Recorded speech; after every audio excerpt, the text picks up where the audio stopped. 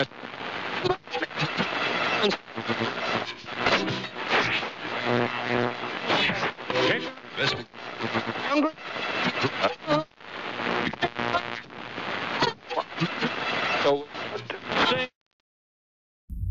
guys, I'm Computer Techie, and today I'm going to show you how to install a font for any program on your computer.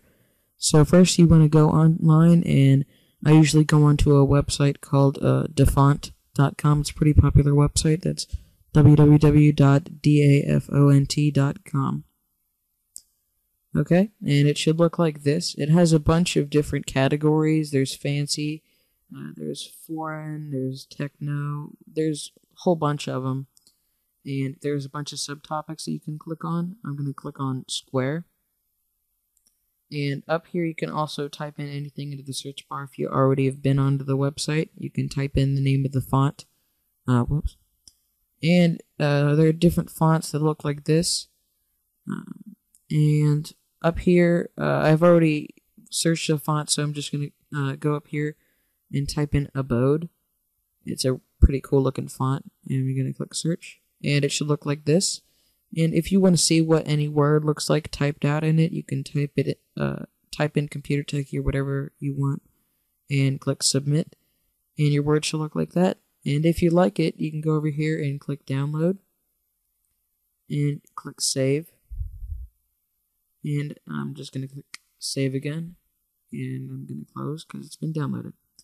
And once it's been downloaded, it should probably be in a folder called Downloads right here. And there should be a folder that says Abode. Click on it, and then right-click on Abode. Whoops. Oh, come on. Right-click on it and click Copy. And you want to go over here into Documents or wherever you want to put it and paste it. Okay, so once you've done that, I'm going to minimize this. To add your font into your computer, you want to click Control Panel, Appearance and Personalization, and you want to select Fonts right here. And right here is a page of all the fonts that are on your computer, and whenever you add a font into here, it's available for any program that you download that works with words. Okay, so I'm going to drag the Abode font that I pasted into Documents. Whoops. I'm going to click it, and I'm going to drag it into fonts.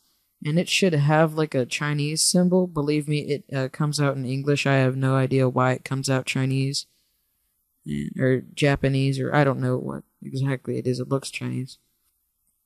And so it should automatically be copied into your fonts. And it should be up here. And if you want to put in the other Abode font, it should be in your Abode folder. So I'm going to click on Downloads and Abode. There's one that's called Abode Light, and just copy it and go into Documents and paste it. Alright. And I'm going to just drag that and copy it into my fonts. Okay, so it's automatically been copied.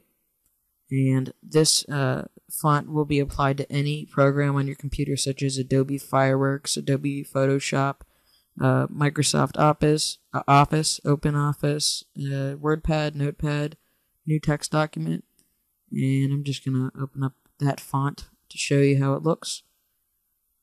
Okay. Oh, whoops. It was just here. Okay, so I'm just going to click on Abode.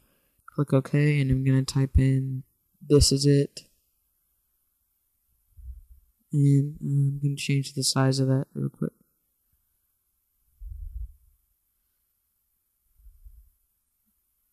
Okay, and that is all there is to it. It takes literally 4 minutes to do this. It's very simple, and I hope you guys enjoyed this.